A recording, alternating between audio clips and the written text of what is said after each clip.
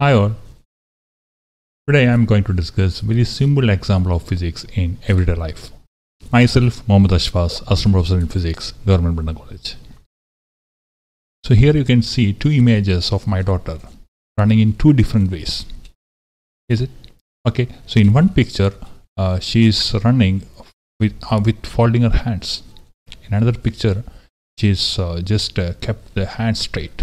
So which of this picture or which of this posture would be more comfortable while running? The physics has answer for it. Before going to the further discussion, the first thing you have to remember is for stable running and as well as for walking, both your legs and hands must move synchronously. So that is the time of oscillation of your legs and hands must be same. So with this point in your mind, I will be start discussing the physics of oscillations. So what is an oscillation? So oscillation is one of the simplest phenomena in physics. It is just the to and from motion of an object.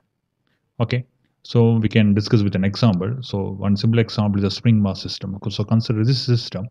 So a mass attached to spring which is hanged on a roof. Okay.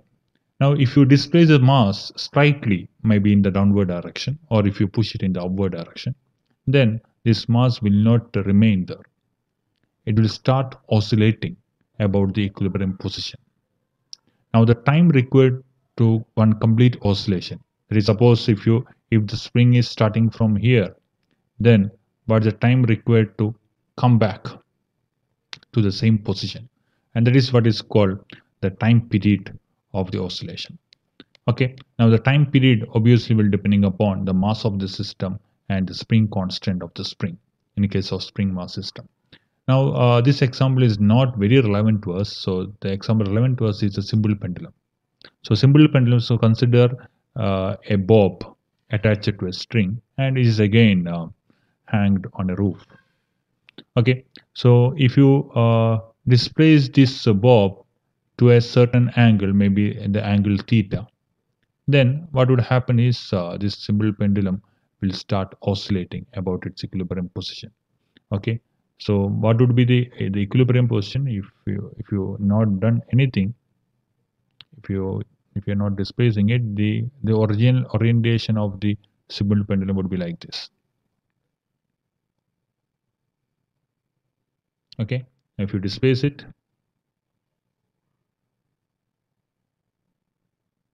maybe if you displace it towards right,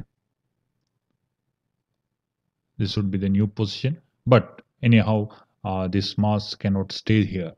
If you release it, then what would happen? This mass will start oscillating.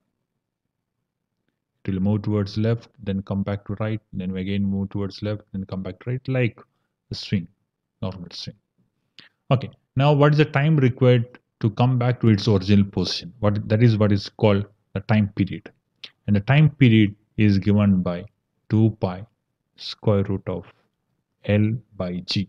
And G is the acceleration due to gravity, which is a constant at 9.8 meter per second square. So therefore, time period would depending upon the length of this pendulum. Okay, this L is called the length of the pendulum. So if the shorter is the length, then the smaller will be the time period, faster will be the movement. Okay, so if you reduce L, the faster would be the movement. If you increase L, the slower will be the movement. Now you can answer which posture would be comfortable for running. So for faster movement, what we have to do? We have to reduce the time period of oscillation. Okay, you can consider your legs and hands are just like simple pendulum. If you reduce the length of the legs and hands, then you can oscillate it faster. You can run faster. So the more comfortable position or more comfortable posture while you are running would be like folding your hands. Thank you everyone for watching this video. Hope you enjoyed it, and we'll come back with some new interesting topics of physics in everyday life later. Thank you. Bye bye.